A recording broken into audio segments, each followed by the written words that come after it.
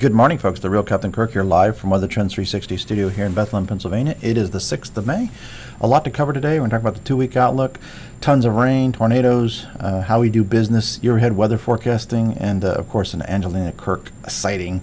Looking, if you think it's wet, obviously it's been very wet across much of the country here this year. Year-to-date rainfall, fourth wettest in 30 years. We're trending about 8.5% wetter than last year's pretty wet year, and 15.8% wetter than average. Have to go back to 1998 for that extremely wet start to the season. But again, if you're in that southeast area from, say, Arkansas into Tennessee, there's already over 30 inches of rain reported. So pretty epic. The other thing that's starting to get a little epic here now is the tornado season. We warned about this, that it'd be a much above average season here compared to some duds here recently, kind of inactive seasons as of late. But ramping up pretty rapidly with 456 tornadoes and counting across the U.S. This is the preliminary numbers, but that is getting us into that 75th percentile, so it's quite a bit above average. And talking more tornadoes here this week.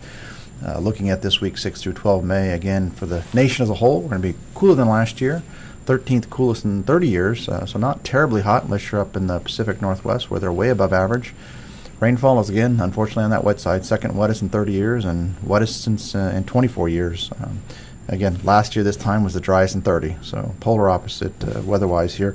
Got to look out from Texas to Kansas, Oklahoma, those areas, or even Arkansas. Definitely another severe weather week here with probably quite a few tornadoes to be reported, unfortunately. If we jump ahead here to Mother's Day, it is, remind all the dads out there, it is Mother's Day's weekend coming up. So not too terrible. Coolest in 3 years, kind of near average for the nation as a whole. Last year was the second hottest in 30 years. Be a little drier than last year, but again, 12th wettest in 30. So not a total washout, but anywhere from the south central, southwest actually, southeast, a little bit in the Ohio Valley, not too much. But again, a little bit of weather to contend with, especially in the southeast. And all our fans on Facebook, the ladies out there are like, why are you covering up that cute little girl? So we'll talk about her at the end here. Looking ahead here to next week after Mother's Day, again, coolest in 3 years, 12th warmest in 30, so it's not that it's terribly cold, but again, just the cooler trends here across the country, especially in the east and parts of the west. What's different? Number one, wettest in 30 years, so again, very, very heavy, 3, 4, 5 plus inches of rain across the southeast. They kind of need it in Florida and the southeast. Been a little bit on the dry side. The rest of us don't need it. Fortunately, maybe, hopefully, the Ohio Valley to the Mid-Atlantic, a little drier pocket there of much less rainfall next week. Hopefully that pans out, because we could certainly love to dry out here in the east. Jumping ahead here to a little bit of a business of how we do what we do, and I promise there will be a Angelina sighting here at the end. But our core business is year-ahead weather, prediction of temp, rain, and snow by week, by mile, everywhere on Earth. That's a lot of points, 32 million of them. The next phase is just to predict seasonal sales. So we're predicting tens of thousands of categories for our big Fortune 500 companies. So looking at their sales data to then project what's it mean. What's it mean for May as a train wreck? The map chart here on the left is May trends nationally, forecast here for versus last year. So much, much colder, about 4.6 degrees colder than last year. I know that doesn't sound like a lot, but we'll translate that to sales and how that's a huge change from the record hot May last year to a quite a bit cooler, much, much wetter May this year. Chart on the right is the trends versus average, but again, that means nothing for our big Fortune 500 companies. And if we put this into map form, again, this is the year-over-year trend for May. So much, much colder. Those dark blues are 10, 15 degrees colder than last year. Only spot that's actually trending warmer on a national scale is probably Florida, just slightly warmer than last year.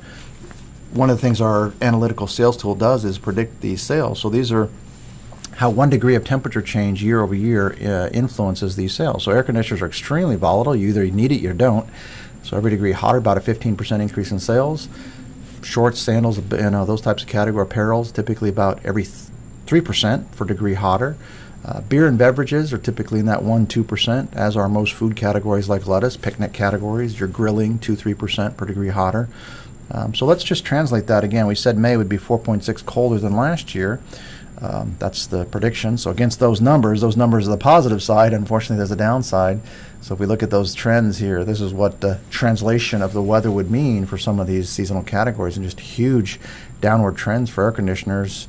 Lawn tractors, again, it's excessively wet, much cooler. yes, grass is growing, but again, it's a negative. Typically, a little bit warmer, slightly dry, not drought, would be better for tractors. But everything under the sun pretty much is unfortunately a downward trend for the big retailers that had such a phenomenal year last year. So again, this is how we typically help them predict how much inventory they need, where to promote it, when to advertise. And again, unfortunately, all those decisions for them are made a year in advance at least. So that's why our year ahead forecasts are always out there at least 1 year. So again, that's the goal of what we really do here at Weather Trends 360 and helping these big Fortune 500 companies and even small businesses today, helping them proactive versus reactive. So here's the little one that I was masking with Mommy. Trying to find dry weather has been a challenge here on weekends. We did sneak between the rain clouds and got a chance to go out there and play with a swing. And then with the deluges that we've had here in the east over the weekend, Daddy's job is to find the fun indoor activities. So we headed over to the Da Vinci Science Center, and the little one played with the hydraulic dinosaur. She actually thought this was pretty fascinating. So kind of cute to watch her explore all the mechanics here. She's having a great time until she realizes, wait a second, where's my daddy? So wherever daddy goes, she wants to go. So with that, folks, we hope you have a great week, and we will be back here this time next week.